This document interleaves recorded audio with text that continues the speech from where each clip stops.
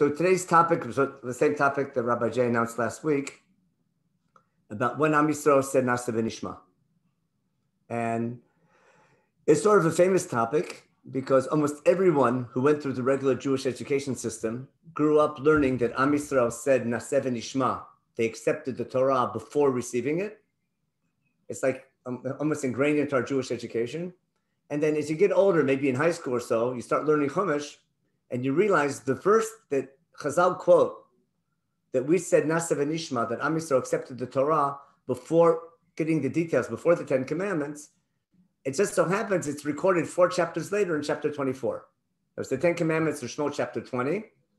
And the story of Am Yisrael reciting and saying Nasa v'nishma and accepting the covenant is 4 chapters later, not only after the 10 Commandments, after 3 chapters of laws called Parshat Mishpatim.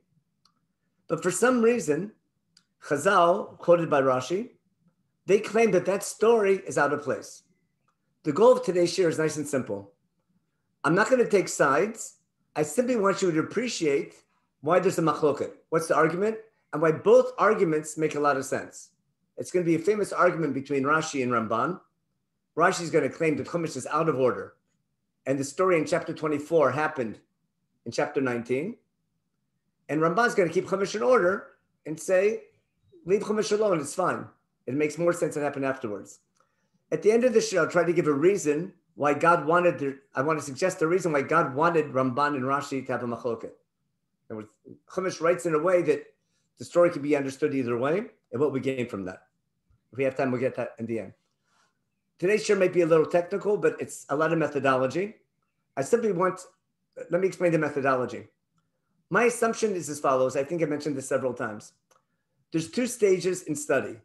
The first stage is called objective analysis. Second is subjective interpretation. What's objective? You study the text, you study the words, you study the flow. You follow the storyline. What's happening? That's objective. You can argue, but bottom line, the best example. It's quite objective that, I'll give an example from Mount Sinai. It's quite objective that the flood story and the Mount Sinai story are parallel. They're both 40 days and 40 nights. Both heroes are saved by a teva, which is unique. Both find favor in God's eyes. To both of them, God makes an offer, let me kill you. Let me kill everyone and make you the only one. Both have covenants. Both have changing minds. Now, there's lots of differences, but when you start putting all that together, you realize something's going on. So the parallels are objective. The meaning of that parallel, that's subjective. So Chazal say things that, Akadosh Baruch Hu wanted to give, why do we need first luchot and second luchot? Why do we need 2? How come? So it's very similar to before the flood and after the flood. So subjectively, you can give a lot of interpretations, but all the interpretations are rooted in that first stage objective analysis. So the first thing I want to do is simply objectively go through and show you the problems. And when you try and study in order, and as we study, we'll try to understand what's going on. Today's topic, again, is from revelation to limitation. And when we said Nasa v'nishma, based on what we did last week. Okay. The first thing I want to do is identify units.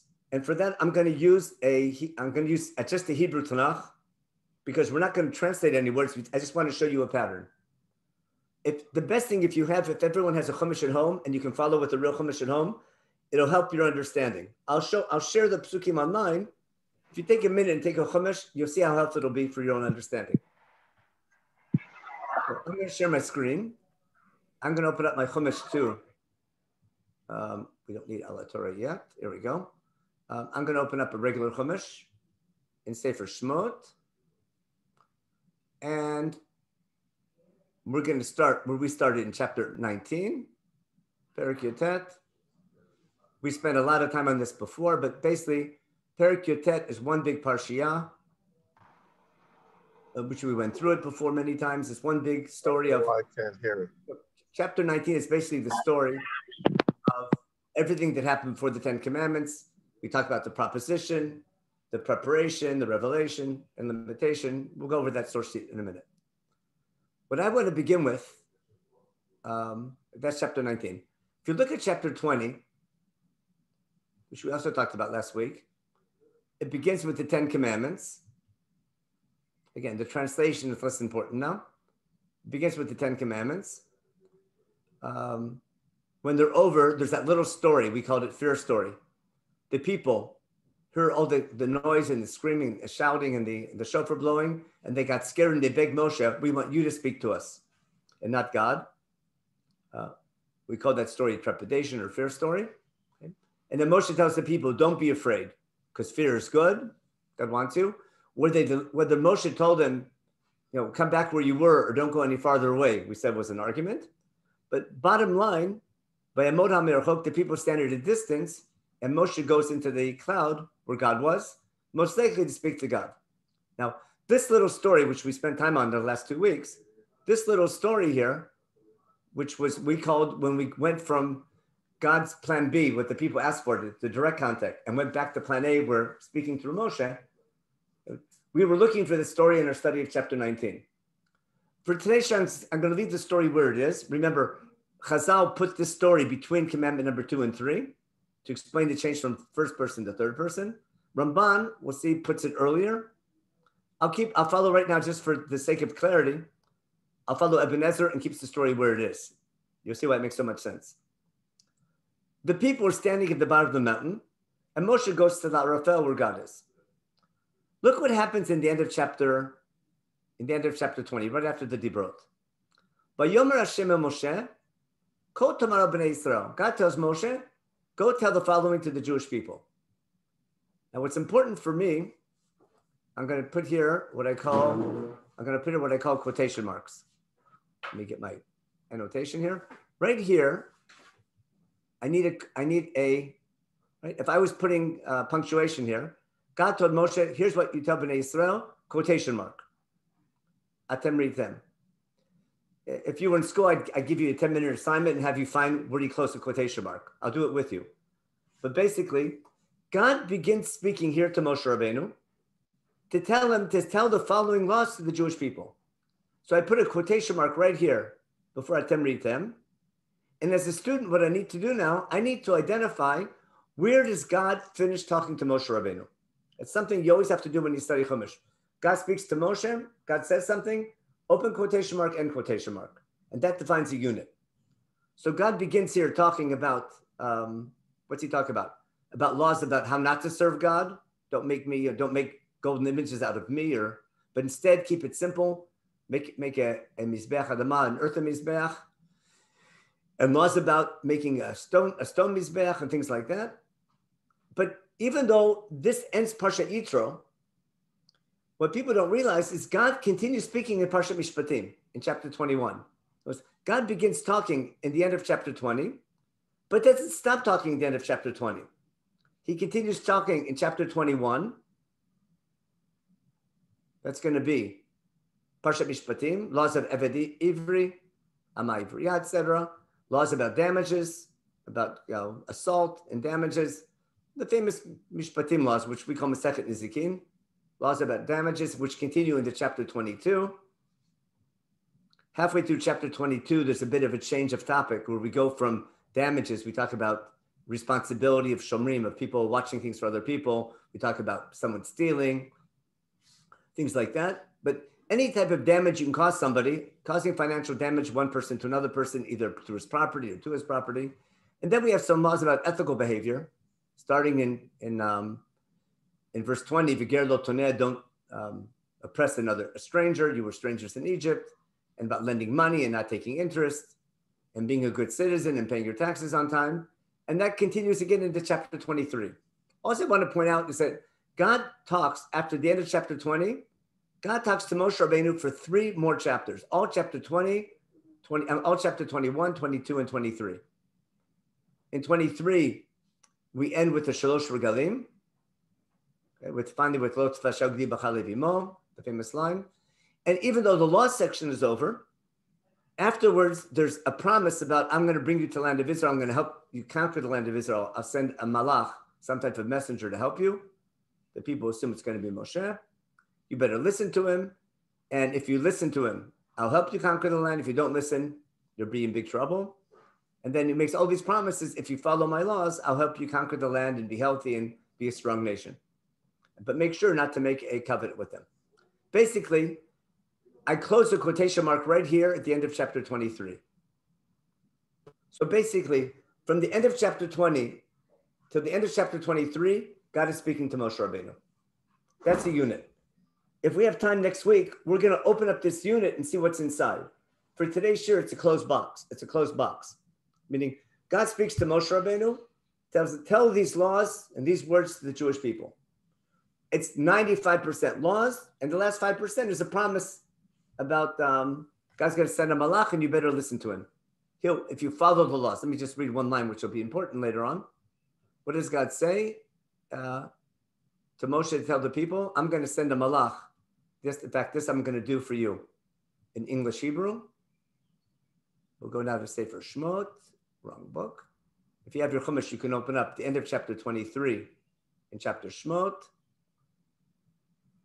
In verse 20, what does God promise? I'm going to send a messenger. I'm going to send a messenger to bring you to the place I got ready for you. Be careful. Listen to him. Don't rebel against him because he won't be able to forgive your sins. But if you do listen to him, Kim Shemot Tishmu B'Kolo, remember this phrase. If you obey this messenger and do what I say to do, people think this is going to be Moshe Rabbeinu, who's sent by God, who gives them commandments and helps them defeat their enemies. Then if you obey my messenger and follow my laws that I'm saying, that he's saying on my behalf, then your enemies will be my enemies, your adversaries will be mine. Basically, I hope you conquer the land. And then my malach will lead the way and help you conquer the land of Israel and bring you to the land of the 7 nations and destroy them. When you get there, don't bow down to other gods. Instead, serve Hashem, your God, and he'll bless you and things will be good. Basically, follow me, life will be good. Don't follow me, you're in big trouble. Then we promise the borders and then remind again, don't make covenants with these other nations and they'll lead you astray.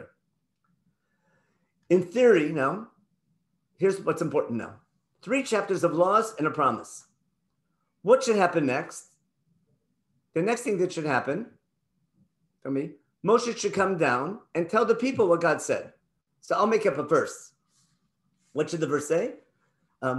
Moshe came down from the mountain and told the people all the laws that God said. Something like that, right?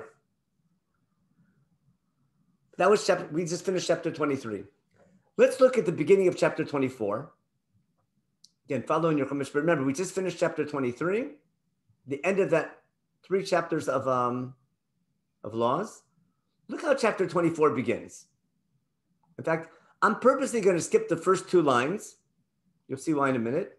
I'm going to read verse 3. Pretend that verse 1 and 2 don't exist. I'm going to read Pasuk Gimel. Vayavo Moshe came, vaysaper la'am et kol divrei Hashem. He told the people all the words of God, v'et kol hamishpatim, and all the commandments. Vayan kolam kol achad v'yamru kol dvarim asher diber Hashem naseh. And the people answered, everything, these things that God said, we're going to do. Now, if verse 3 was verse 1, I don't think there would be any argument among anybody. Because what's this referring to? Moshe came down from the Arafel on the mountain where he was before, told the people, what are the Divrei Hashem? Those are the promises and the laws about, God's going to help you conquer the land, and the basic laws about building a Mizbeach and how to serve me. And the Mishpatim are the laws of Parshat Mishpatim. And because the people haven't heard these yet, they heard the 10 commandments, but they didn't hear these yet. What do the people do? The people answer in unison and say everything that God said we're going to do. Okay? And then Moshe writes it down, all the words of God. He gets up in the morning. We'll see, he makes the ceremony. And he makes the ceremony. He sends the young people of Israel. They bring sacrifices, not just olot, not just burnt sacrifices, but also shlamim, which means it's a fleisha cookout. We're going to have a national gathering where we ratify these laws and have a kiddush, a fleisha kiddush. Right? And then Moshe takes half the blood and puts them in containers to save them. And the famous line, which is 24/7, in case you never noticed, Vaikach Sefer Abrit, he takes the book of the covenant. Unclear what it means, but something that he's going to read aloud in public, possibly the 10 Commandments, possibly the laws of Parshat Mishpatim. Some people say it's Parshat Bahar. There's a wide range of argument of what it's referring to. But what's important for us, Moshe reads in this public ceremony aloud the Sefer HaBrit, Vayikra bo Snei Ha'am. And now what do the people say? V'amru kol asher diber Hashem naseh v'nishma. Everything that God said. But Moshe reads the Sefer HaBrit, this book of covenant out loud, and everyone ratifies it saying naseh v'nishma. From now on, that's pasuk 24/7. And that's the famous line that even though it's in chapter 24, after all these laws, from the time you were in kindergarten probably, you were taught Rashi's opinion that this entire story happened before the Ten Commandments. And if I leave the story alone, it makes perfect sense. Why? That's what Ramban's going to say. Leave it alone. It makes perfect sense the way it is. Why move it? I want to explain to you why Chazal are going to move it. But let's finish the story so we have it right. After Moshe reads this book aloud, this book of the covenant aloud, and the people ratify it, and they say Nasa v'nishma, Moshe takes the blood that he put in those big containers in the aganot. He sprinkles the blood on the people, the dam of the parim, the dam of the cows that we shechted.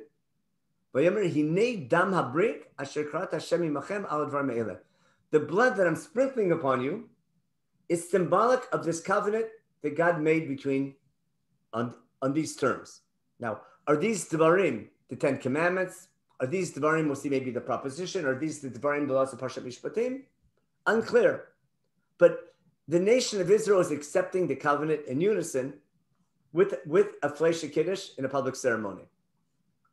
Now, at the end of the ceremony, after all the people have blood sprinkled upon them, and everyone ratifies this aloud, a leadership group of the nation goes up Mount Sinai, higher up than the rest of the people, sort of to accept the contract on behalf of the people. Okay. Vayal Moshe v'Aaron Nadav Avihu. Moshe, Aaron, Nadav and Avihu, Aaron's sons, and 70 elders of Israel go up the mountain. And what do? Pay careful attention. Vayiru et Elohei Yisrael. That means they saw God. Doesn't mean they feared. This means this is not. That's one yud, not two yuds. They saw God. They saw the God of Israel. What's that mean? Because you can't see God, but they saw this vision of God. Whatever this vision was, they saw symbolically the bottom of his feet, the bottom of God's feet, and the bottom of God's feet, which is God's lowest level symbolically, was the brightest thing anyone could see. Kamased livnat hasapir, like the work of the bright sapphire stone. Uketzem hashamayim l'tohar, like the very heavens of clearness. It means they had this big, white, bright vision of God. It's hard to explain exactly what happened, but the main thing is they see God.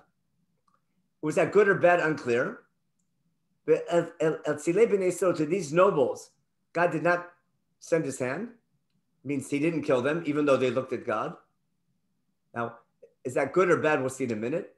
They envisioned God, or they saw God, or had this high level of God, and they drank.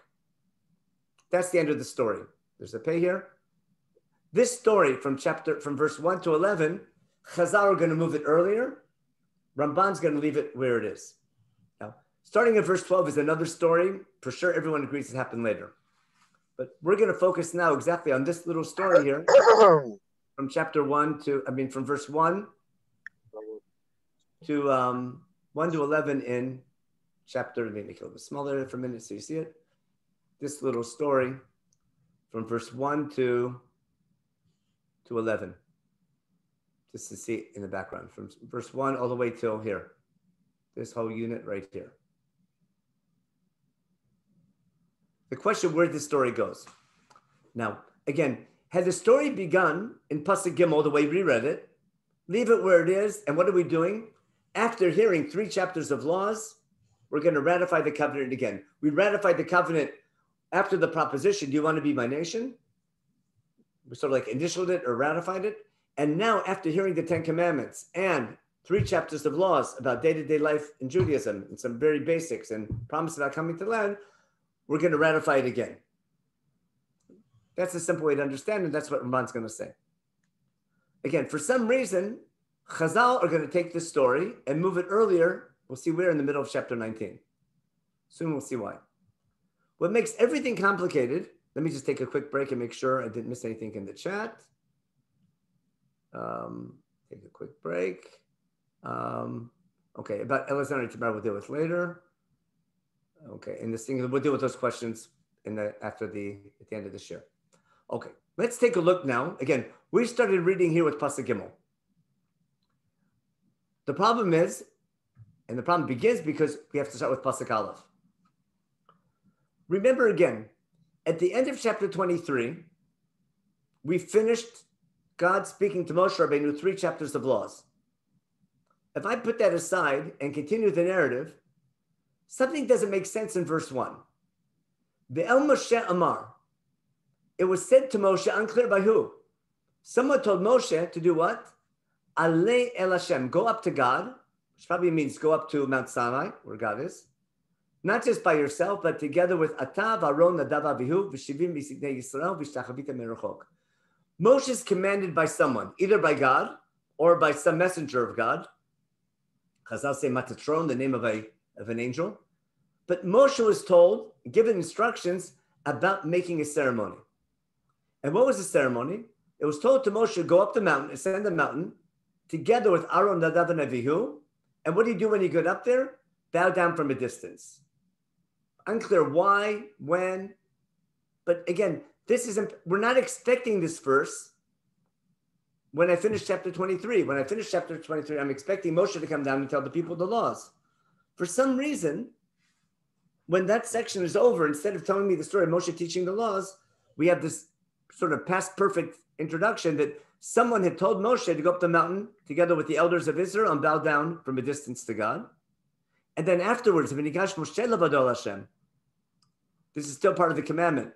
Then afterwards, Moshe should leave those 70 elders and go by himself up to God. The Haim lo yigashu. Haim is the 70 elders, and Nadav and Avihu shouldn't go with him. And the people shouldn't come up with him at all. Keep this in mind. There's 3 groups there. There's the people, the farthest away. There's the Aaron, Nadav, and Avihu, and the 70 elders, we'll call them now the Kohanim, who go up higher than everyone else, but not to the top. And Moshe goes all the way to the top. That model, we're going to find itself mirrored in the Mishkan. Because what do we have in the Mishkan? We have the Kodesh Kodeshim, where only the Kohen Gadol can go in. That's like Moshe on top of Har Sinai. We have the Kodesh, where only the priests, only Kohanim can enter. That's like Nadav and Avihu and Aaron and the 70 elders. And then we have the Azara, the courtyard of the temple, where the altar is, which is like the bottom of the mountain, where people are bringing korbanot and all the nation can come as long as they're tahor. So these 3 levels are going to repeat themselves over and over again in the laws of the Mishkan. And we'll see later the Mishkan is going to reflect exactly this experience. That's why it'll be so important. Now, but these 2 psukim stand alone, but that's what causes the confusion. What's clear, though, that these are instructions that Moshe Rabbeinu received about making a ceremony. Now, the question is, what's it doing here? Well, before I talk about where to put the story, there's no doubt that these 2 verses serve as an introduction to what follows now in verse 3. Why? Because in this ceremony where Moshe comes down and tells the people the words of God, and Moshe writes it down, and we have a big kiddush, and we sprinkle the blood, at the end of that ceremony, after Moshe sprinkles the blood, what happens? The commandment in Pasuk Aleph and Bet, this commandment of Pasuk Aleph and Bet, Moshe going up to the mountain together with Aaron, Nadav, and Avihu, and bowing down from a distance, it's exactly what happens in verse 9. After Moshe sprinkles the blood on the people, here are the Am at the bottom of the mountain. Moshe sprinkles the blood on them. And then Moshe goes up with Aaron, Nadav, and Avihu and 70 elders. That's fulfilling the commandment of verse 1. And this group, what did they do? They were told to bow down from a distance, but they also saw God. And they saw this amazing vision of the bottom of God's feet. And nothing happened to them. They saw God and they ate and they drank. Now, there's a massive argument here whether these people did the right thing, they were supposed to eat and drink, or they did the wrong thing, but God did not want to ruin the day. I want to frame the argument between Misnagdim and Chasidim. I'll explain why. Let me stop this share for a minute so I can see people. What's the argument? Is being so close to God and eating and drinking at the same time in your closeness to God, is that the highest level of serving God? Ask any Chassid, he'll tell you for sure. Chassid will tell you, no, that's the highest level. Purim is a higher level than Yom Kippurim. The idea of being so close to God and being able to eat and drink in front of God, that's like the highest level possible. Any misnagid will tell you, how could such a thing be? In front of God, you're nobody. How could you even think of eating or drinking? And these people should have been killed. And Chazal are going to say they get punished later on for what happens. It's not by chance that none of an Avihu died later on by being too close to God and doing things they shouldn't have done, not respecting the temple enough. And the 70 of the elders all get basically wiped out as well, all the leadership. So again, I'm trying to present both sides of it, but there's a good question whether this is something good or bad. Now let's go back. That's just a side point. Let's go back now. This story, if I leave it where it is, it happens after the Ten Commandments, after they've and after Parshat Mishpatim, and it's a ceremony on all the laws. Was there something in this story, other than the fact that they saw God? I mean, I guess maybe that. What else is problematic about the leadership being able to see God? Does that contradict chapter 19 or flow with chapter 19? Remember our study of chapter 19 with plan A and plan B? I'll just review it. Plan A, let me go back to my, I'll go back to the short sheet we were using with all last week. But we have chapter 19 nice and organized. What do we have here? Remember, we had the proposition. We arrive in Mount Sinai.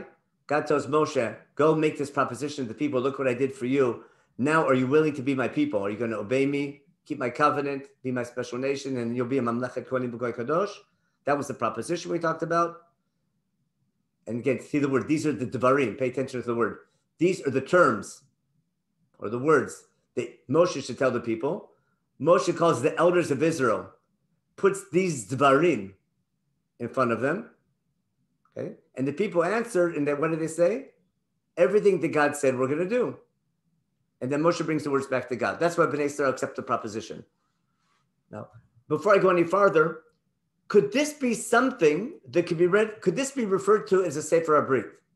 Could this be the book of the covenant that people say Nasa V'Nishma to in a formal gathering? That's going to be one possibility, but keep that in mind. Okay? There's definitely a Brit there between two sides. Are you willing to obey me, be my covenantal partner, and be for me? This could be the key point of a working agreement, which we call the proposition. But reading this aloud in public and people answering in unison, Nasa V'Nishma, would make sense. Even though they accepted it here it was like a third-party system. Moshe told the elders, and the elders told the people, and we got back. It could be that the story in chapter 24 is making this formal. That's one possibility. Now, because if the story happened earlier, we have to see where in chapter 19 it takes place. So Moshe tells the people, and then we had God's plan for transmitting the laws. Remember, God told Moshe, Rabbi, I'm going to come to you in the thickness of a cloud. That was the Al Rafel idea. So the people here, when I speak to you, and then they believe what you're saying is from God. And the people, we followed Rashi, said, we don't want plan A. We want plan B. We want to see God directly. Like Hashem le'nei kol am har Sinai. If you prepare right, God says you can see me after 3 days. Then there's 3 days of preparation. And then after the third day of preparation, it's the big day. There's thunder and lightning. But instead of everyone being at the mountain, people were afraid. Moshe brings them back from the mountain. And the mountain's full of fire again and shaking. And then what happened? We said the 10 Commandments, so something was happening. And Moshe would speak and God would answer him. And we had a big argument. Is this the 10 Commandments or is this a conversation? But that was chapter 19. What we skipped last week, and every time we read chapter 19, and you'll see why we skipped it now, was verses 20 to 25, which precede chapter 20, which is the 10 Commandments. If I follow again Chazal, verse 19 was the 10 Commandments, and everything else is a footnote. But let's read this story and point out why it doesn't make any sense. Let's read in verse 20. Again, we're in chapter 19, right before the 10 Commandments, if I keep Chumash in order. And here's the story. Vayered Hashem al Har Sinai. Let me make it a little bit bigger. Okay. Vayered Hashem al Har Sinai. God comes down. It's over here. Okay. Up a little bit. There we are. Okay. Vayered Hashem al Har Sinai. God comes down on the mountain. El Rosh Har. We never had that before. God was on the mountain. Now God comes from the mountain down to the top of the mountain, or back up to the top of the mountain, depending how you understand it. It's really strange here. But God was on the mountain, and now God comes to the top of the mountain. Vayikra Hashem el Moshe el Rosh Har vayam Moshe. God summons Moshe, come up to the top of the mountain, and Moshe comes up. Even Moshe might have been with the people. God's saying, Moshe Rabbeinu, you come up by yourself. Now, Pasach Aleph, verse 21. Vayomer Hashem el Moshe, Reid ha'ed ba'am, go warn the people. Warn them about what? Pen yersu el Hashem lirot v'nafal mimenu rav. No one can dare look. Because if people look at this ceremony, when the Ten Commandments are going to be given, they're going to die. This seems to be a last-minute warning. As the people stand at the foot of Har Sinai, no peeking. If I'm not mistaken, our custom not to look at the Kohanim when we duchen is based on this. Don't look if the Kohanim, if God's Shekhinah is with the Kohanim, you can't look. So God tells Moshe, go warn the people, no peeking, no looking at Har Sinai. Now, if you notice, that sort of negates plan B, doesn't it? Because in plan B, they wanted to see God. And now God's saying, I can't be seen. You can't look. But now look at Pasach HaBet. V'gama kohanim hanigashim el Hashem yitkadashu pen yifrotz b'hem Hashem. Even the kohanim who come closer to God, they have to be ready or sanctify themselves, lest God smite them as well. Verse 22 here makes no sense. Hope you understand why. First, if I'm only reading chapter 19, I'm talking about a group of Kohanim that have never been mentioned before. There's this conversation going on between God and Moshe Rabbeinu, telling Moshe, go down and warn the people not to look. And even the Kohanim who come closer to God, you better warn them because God might go and punish them as well.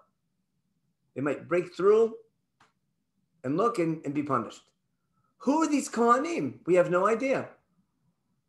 Okay, let me see if anyone picked up on this for a minute. Let's take a look at the chat. Who are these Kohanim? Okay. Okay, we talk about Brit. Kadashu. Okay. What's it Kadashu? That's a good question. Do they have to separate themselves? I'll talk about that in a second. Okay. They have to either prepare themselves. I'll tell you what it has to be, I think. If I go back over here in the beginning, when the people asked for plan B, when the people said, God will come on day 3, what's God tell the people? When God agrees to the people's request to see God, what did God tell them? God says, okay, go down, that means to get them ready or prepare them. Again, prepare them for this moment, but you prepare yourself by separating yourself. Because what's he tell them later on? You're separating yourself, it's cordon off the mountain, don't let anyone go up the mountain, and no one goes near their wives. Okay, Moshe goes down by Kadesh Ta'am, they wash their clothes and tells them, be ready for day 3 and don't go near your wife. It means separate from your spouses, but there's idea of separation here, but also separation for the purpose of readiness. So again, let's go back to these verses, verses 20 to 25. God told Moshe, come to the top of the mountain, go down and warn the people, don't come up. But who are these Kohanim who are being warned? Even the Kohanim coming closer, be prepared or set yourself separate, because you might be punished also, as soon as you look. Moshe says the strangest thing now. What's Moshe say? Moshe tells God, don't worry about it. Lo yuchalam lirot lalot al har. The people can't come to the mountain. Ki ata haidot banu lemor havgevat har v'kidashto. Moshe tells God, don't worry about it. I warned them already. That's the original warning. For some reason, Moshe, he does it a lot. He's arguing with God and said, there's no need to. God does it by his argument. He says, no, the people need a warning. V'yomer Hashem el Moshe, v'yomer elav Hashem, lech reid, you go down, v'lita v'atav Aaron yimach, you can come up with Aaron, v'kohanim v'la'am, al yasu l'ot Hashem pen yifrotz b'am Hashem. Okay? The kohanim and the people can't ruin themselves by going up to God because God might smite them. And then Moshe goes down. What should he do?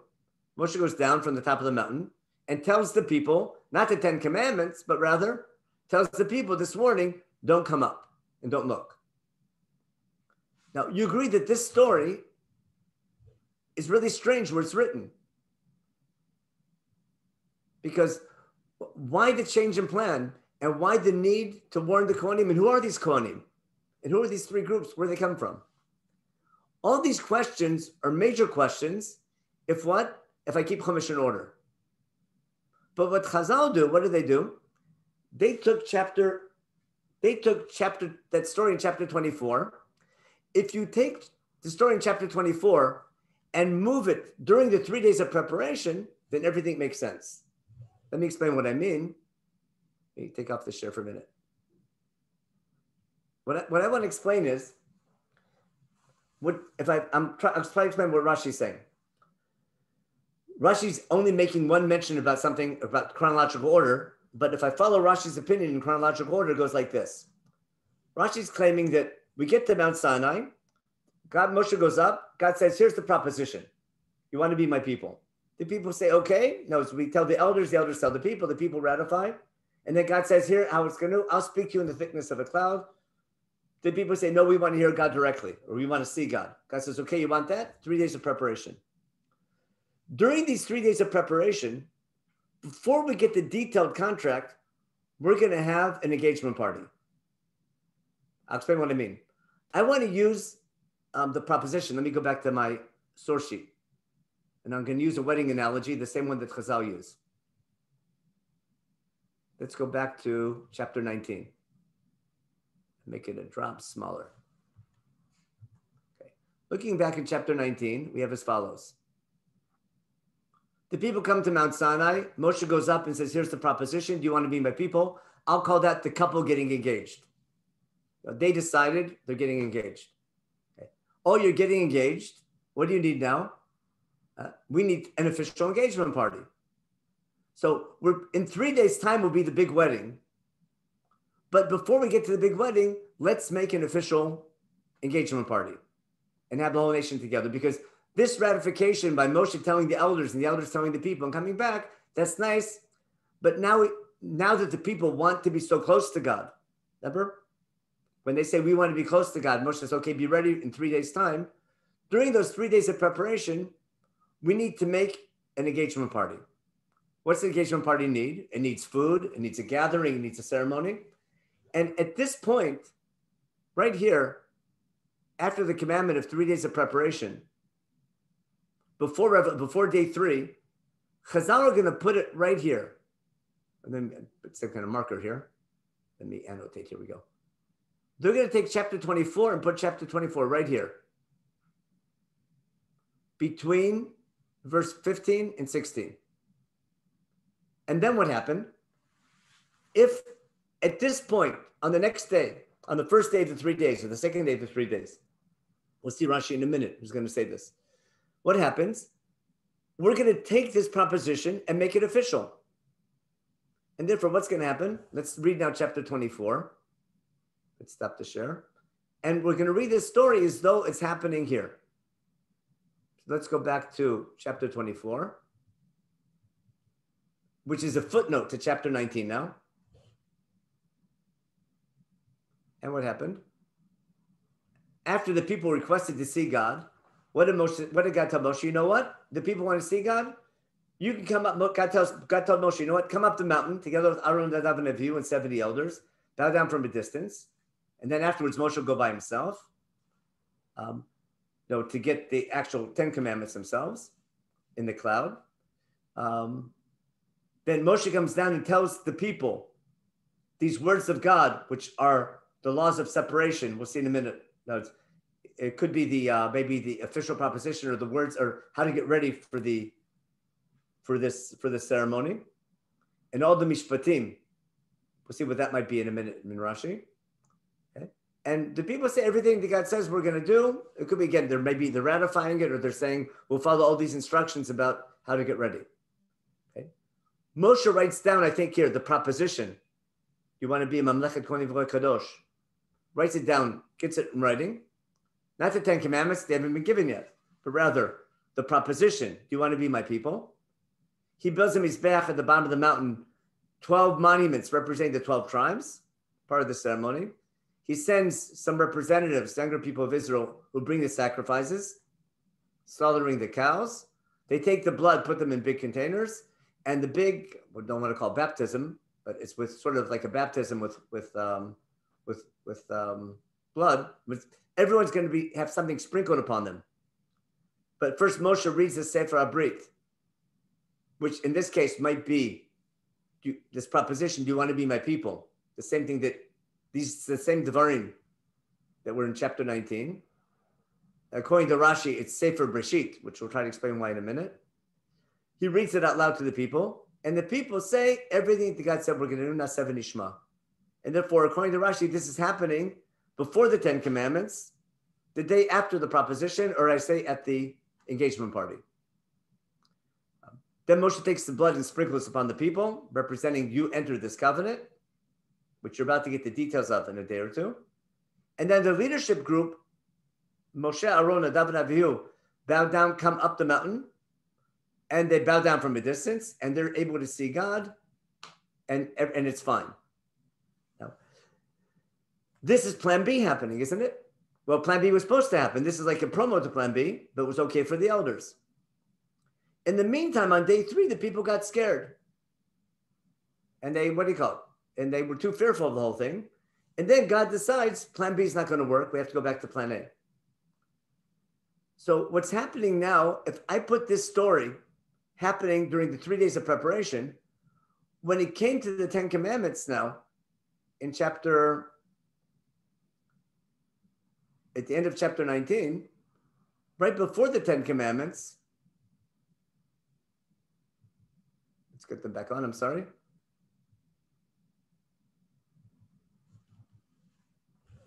Again, if this story is happening right over here, before day 3, remember the story was happening right here,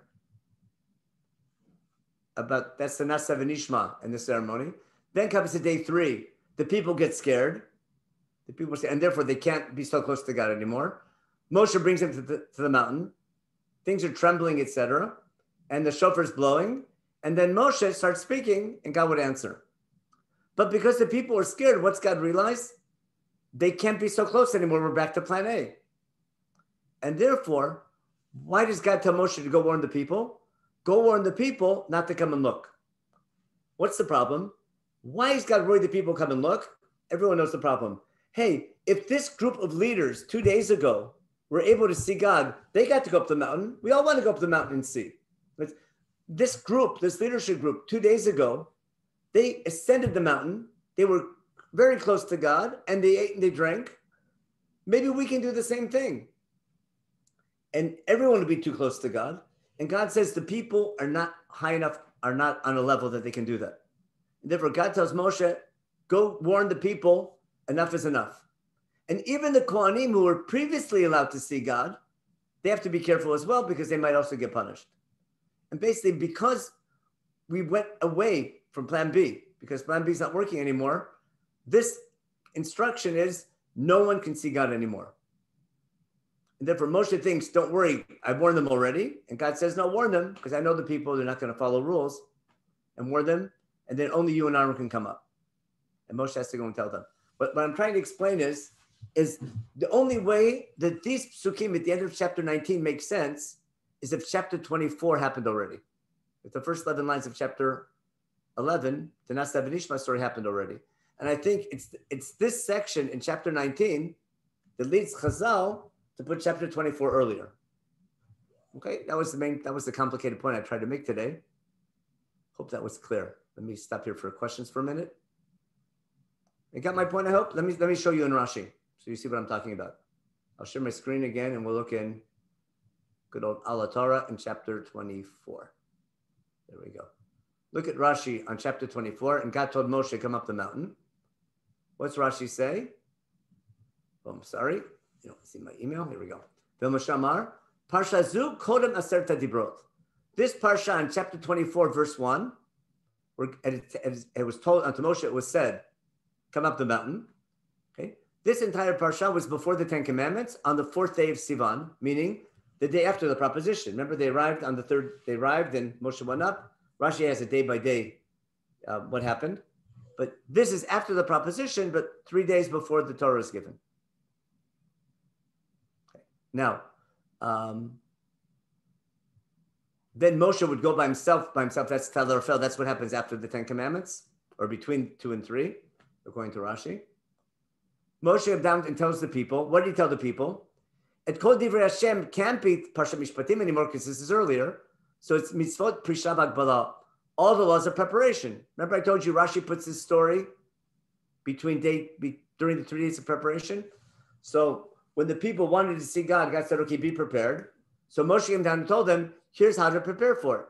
What are the mishpatim? He says those are the mitzvot b'nei Noach that I guess reviewing with them what they once heard already, just like the basic laws to prepare. That's a bit problematic. I think it could be the mishpatim could simply be also the part of the laws of being prepared for the event. Then Moshe writes down the words of God. This is from Breshis all the way till, he says the first book of Chumash, Breshit, until the story of Matan Torah. And then he gets up in the morning, now it's the 5th of Sivan. He's keeping everything. Okay? The Nari ben Yisrael, the firstborn. He puts the blood in big containers. And then he takes Sefer Breshit, reads out, Sefer Abrit, he says the Sefer Breshit. And they say Nasa v'nishma to Sefer Breshit. And then, they saw God, saying Nistaklu v'tzitzu, they picked what they shouldn't have, and they said they should have died from that, but God didn't want to ruin the moment. God didn't want to punish them now with Simchat Torah, and he got them later on. And the Zkenim, they got it afterwards in Parsha Balotcha. And with the Mitonanim and the Mitavim. Okay, so that's Rashi's opinion. And just quickly, just look at Ramban. Obviously, he's going to argue. Ramban quotes Rashi. Ramban is here. Ramban, actually, I can just put the whole thing on Ramban, right? I can open up the whole thing. How do I get the whole section open? I'm not sure. Okay, you can see it from here. What's Ramban say? Okay. First, he quotes Rashi. Oh, I'm sorry. Is it going to make it? That does make it bigger. First, he quotes Rashi and disagrees with him. Here we are. He quotes Rashi. It says, Gam Elu Dvarav. Okay. He just quotes Rashi. This is on the 4th of Sivan. And God told Moshe from verse chapter 12 after, because this is Rashi's opinion. Then he says, Be'ena Parshiot Ha'el. One second, annotate. Here we go. He says, Be'ena Parshiot Ba'ot Kesidran V'lo Kamashma'an. If I follow that approach, Ramban says, the story doesn't go by anything. It doesn't match the order, nor does it make sense. So what he says, clear all the drawings, and draw again. And we use this line here. What happens? Because what are the mishpatim? The mishpatim are not Shema Mishpatim Eilak Tuvim Mamada. What are the mishpatim? It's Parsha Mishpatim. But we just had beforehand. Because it doesn't mean that these are the mishpatim of Bnei Noach. Because why would Moshe have to tell the people mitzvot Bnei Noach now? Because by saper something new. Anyway, Ramban goes in. You can read it later. He beautifully, makes his argument against Rashi. What I tried to show you today is the reason for the argument. I think the source of the argument are these last 5 psukim in chapter 19, which are so difficult to understand because we don't know who the Kohanim are and why this last minute warning. But according to Rashi, if chapter 24 happened earlier, then the story makes sense. Now, if Rashi is correct, the question is, why is Chumash out of order? So first, I've showed you already, Rashi is consistently taking the story out of order. I'll just give you some quick examples. What did Rashi do? And let me show you all the things that Rashi is moving out of order, which he's doing consistently. What did he say? If you remember, where are we here? Rashi said as follows. We had the 10 commandments, remember? And then after the 10 commandments, we had first two in first person, third person.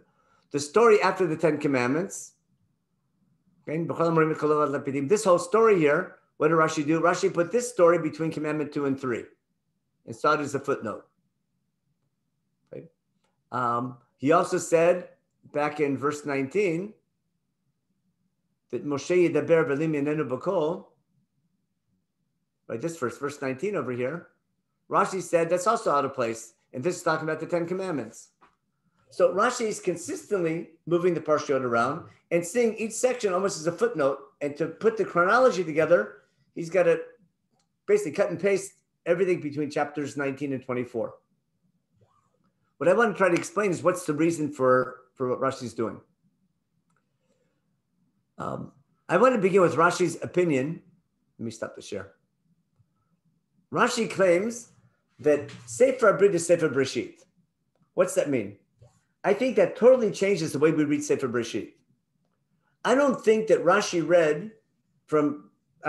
means that when Moshe read Sefer Abrit and people said Nasa v'Nishma, he read all 50 chapters of Sefer Breshit and the first 10 chapters of Sefer Shemot. That'd be way too long. But in essence, what's Sefer Breshit? Sefer Breshit is why we're chosen. And what Moshe talked about, maybe he did the basics of Sefer Breshit, probably talked about the covenant. But what's happening for the 3 days of preparation, basically, Am Yisrael is studying Sefer Breshit before we get to Torah. What's that mean? When I read Sefer Breshit, am I reading a play-by-play history of the Jewish people since creation? Or am I reading a composition given to Am Yisrael by God to understand why they're chosen? If I read Sefer Breshit as a book given to the Jewish people for the first time during the 3 days of preparation before we get the 10 commandments, after they agreed to be God's people, Am Yisrael needs a book to understand who God is. How come there's only one God? Where they're coming from? Where they're going to? Why did God promise land? How did they end up in Egypt? Why did God take him out of Egypt? Who are these 12 tribes? Where did the tribes come from? What's God's goal for the Jewish people?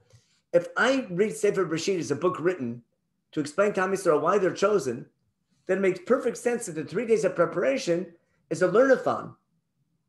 It's like a seminar to understand what's the meaning of being Jewish and why you're entering a covenant to be God's people.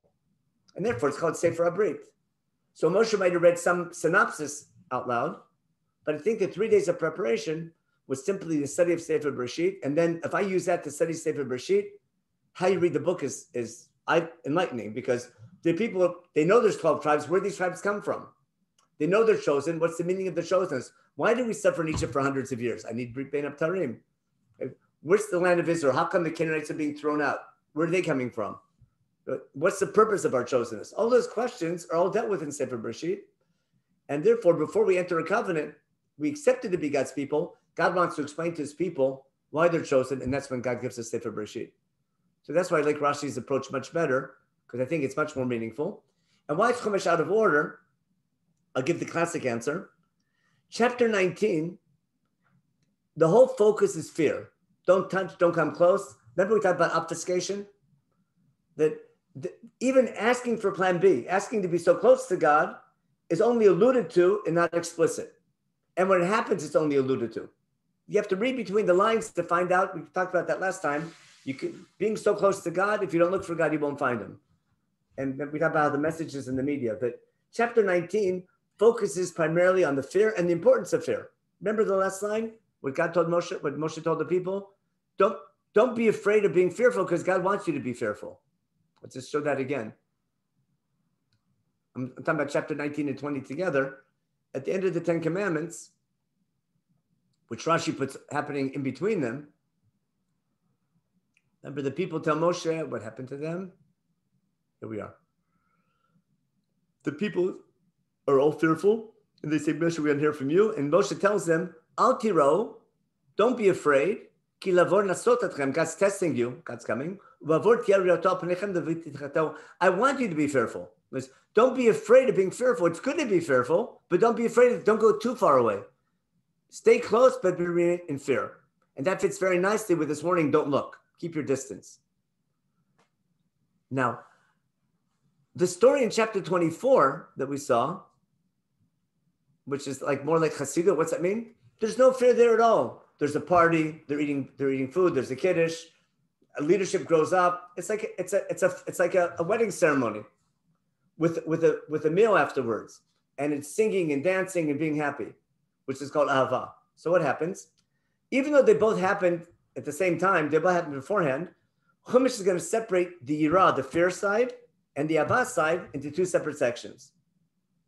And even though they're happening simultaneously, Chumash saves the love story, the happiness story, saves it for the end as a footnote to the story when it's all over. And because I think what you learn from there maybe is that when you serve God, it begins with yirah, but ends up with ahava.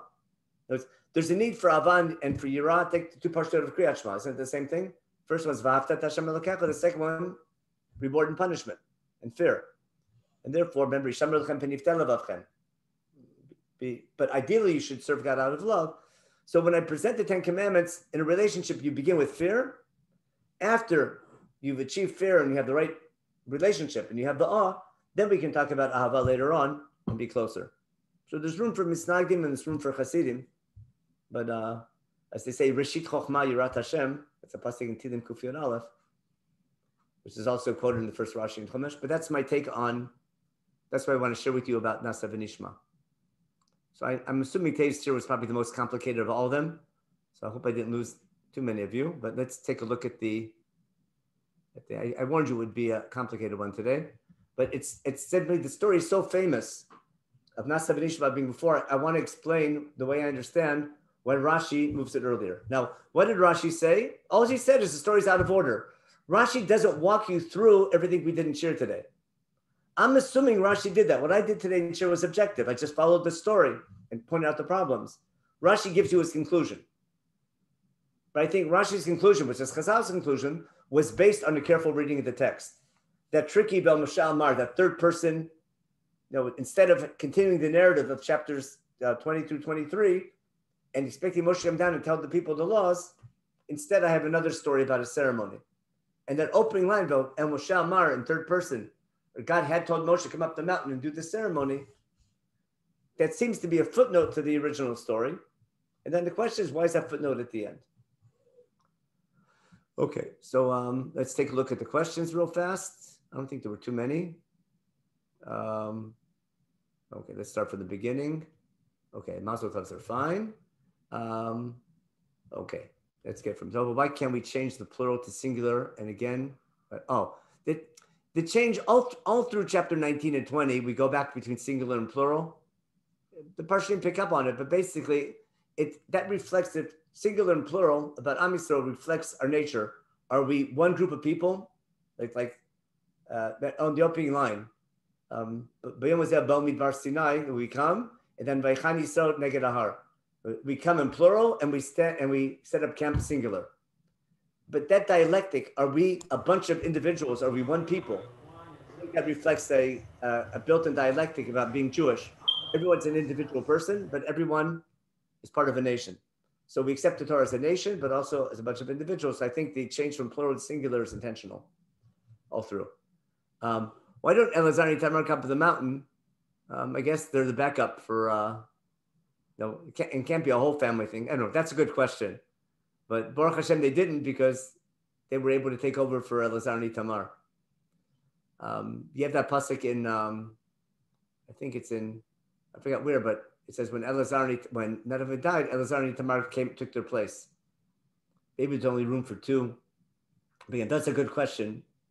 I don't have a good answer for it, but I know that they're definitely they come to fix what Nadav and Abihu did wrong. Okay, El Shamar sounds like it is past perfect. El Shamar is exactly past perfect. That's why, because it's past perfect, that's why that leads Rashi to understand that it's going to be different. Very good. They eat and they drink in front of God, and Moshe doesn't eat or drink or anything. That sort of indicates that eating, drinking in front of God is not so good. Okay, but why the Sefer Abrit? That's a good question. It's a covenant. If it's a Sefer Abrit, it's something written that has the covenant in it. It's like the ksuba at a wedding. Here are the two sides, here are the two partners, and you read it aloud. Yitkadashu, to separate, okay? 70 elders. What was the question about 70 elders? Oh, no, I'm not sure what that was. The 70 elders. Oh, why 70 maybe? 70, I think the book of Breshit explains the number 70 nicely, if they got that beforehand.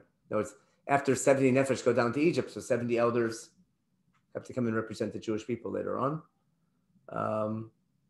Yeah. Are the Kohanim the sons of Aaron, or maybe the B'chorim? It could be. But it seems to me that the B'chorim, the people bring the korbanot, they're called Narim, they're not called B'chorim. But because God already said Kaddish Kol B'chor, I can assume that the B'chorim had a special status. So that's a good question, who the Kohanim are. But if I didn't have the story in chapter 24, I might say the Kohanim or the firstborn. But because of chapter 24 and those three groups, remember? The three groups we have in chapter 24, which is clear. The the Kohanim, and Moshe. And you have the same the three groups, you have the same thing in the end of chapter 19. I think that's why the two stories go together. Okay. How Brit Benton fits into the three, what's the last question there? How does Brit Ben Tarim, I'll read the question. Can you explain how Brit Benton fits in? So if we have time, we might talk about it next week. Brit Ben Tarim is Shem Yud Kevavke. Brit Milah is Shem Elokim. Brit Sinai is primarily an extension of Brit Milah. All the things, the Brit, Ot Brit, Benu, Ben, Shabbat being an Ot Brit, and Elokim says the Dibrot. That's a complicated shir on God's names ever since creation, and the two Bechinot of Shem Yud Kevavke and Shem Elokim. Too complicated to do in 2-3 minutes. But in a nutshell, Brit Ben Tarim is how we become a nation, the God of history, the historical process. Shem Elokim is God who made nature and made, and created everything. And God picking a nation, sort of built into nature to represent God, to keep people to behave properly. But that's a whole, following Shem Elokim and Shem Yud Kevavke and the Britot, Breshit, that requires a couple hours of careful reading. Mishpatim I agree. No, I don't like Rashi's answer that the Mishpatim are lost from Mara. I think I would follow Rashi's opinion that's out of order, but I would say Mishpatim is not referring to laws at Mara, but rather laws about preparation for the ceremony and subjective, objective. Where did Rashi put 24, 1-11? They put it between day 4 and 5. They put it between, they put it in chapter 19 between preparation and revelation, or basically between verses 15 and 16 in chapter 19. That's where they put it. Okay. And who are the Kohanim? Okay. Now, so Norman's question is very good. Where does Rashi put Parshat Mishpatim? Believe it or not, Rashi puts Parshat Mishpatim during the first 40 days on Har Sinai. I don't know I understand where Rashi comes from, but because Rashi puts the laws of the Mishkan after the Chet HaEgel, so what did Moshe get on the first 40 days on Har Sinai? Rashi is going to claim that the first 40 days, Parshat Mishpatim belongs on the first 40 days on Har Sinai after chapter 24. But if you follow Rashi is moving everything around. Rashi's cutting and pasting the whole book, if you didn't catch on. Got it? Rashi puts chapters 20 through 23, 21 through 23, after chapter 24, after the last section of chapter 24. It replaces chapter 20. And he moves the Mishkan after Chet HaEgel. If I wish I could I can't do cutouts on, I have this in classroom, we do this with cutouts. We take all the sections and pass them around, but I can't do that. I can't figure out how to do that on the computer the right way. It's just too complicated. Some things you need a classroom for.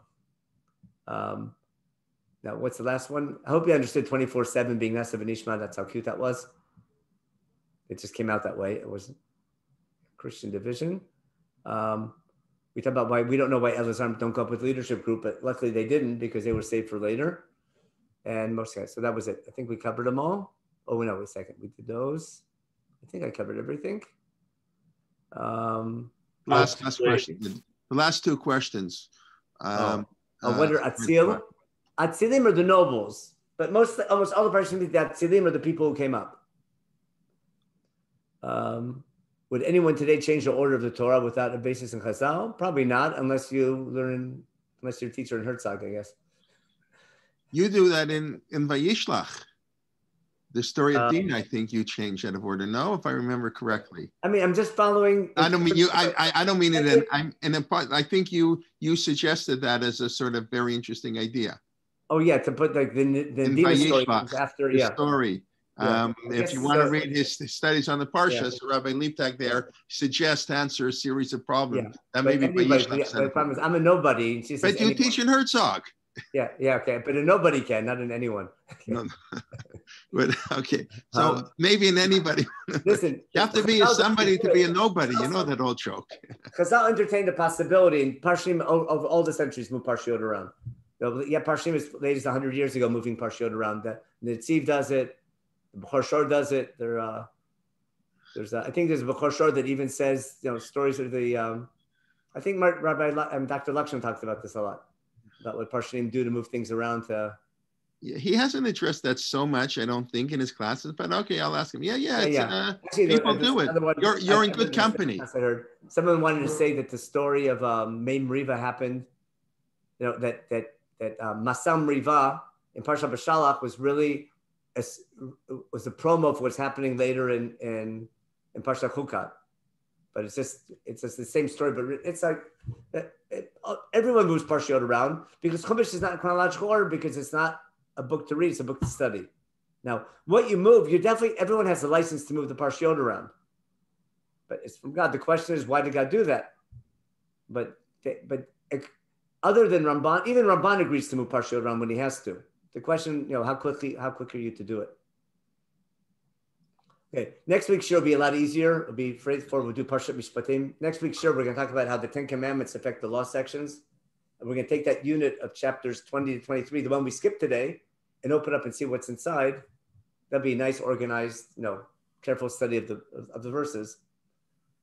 But today's show was just, I guess, called that an Iyun shir. It's okay. It's good. It's good to have that every once in a while. It was just, I think it was in honor of Rashi. People make fun of Rashi saying Nashim Nishma was like the way the Ramban attacks Rashi, like, what's he talking about? And I want to simply support Rashi. I always say Ramban's 100% right and Rashi's even better. Okay. Because Ramban makes so much sense when you read it, but when you read it carefully, my key point was those last 5 lines of chapter 19 are totally confusing unless chapter 24 happened beforehand. The first 11 verses of chapter 24. That's my main point. I try to show you why. Doesn't solve everything, but it's definitely what Chazal say, and it's worth a share to appreciate Chazal that they're not just coming out of nowhere. It's not just based on Masor, it's based on Parshanut. Based on. Okay, I'm way over time. So stop here. The Torah is purposely ambiguous, as we like to say. Yeah. Because it wants to give multiple messages. I told you my point was, I think God wanted Rashi and Ramban to argue. Of course. That's the value in Rashi's opinion, there's value in Ramban's opinion. 100%. Yeah. And what really happened, that's postmodernism. Yeah.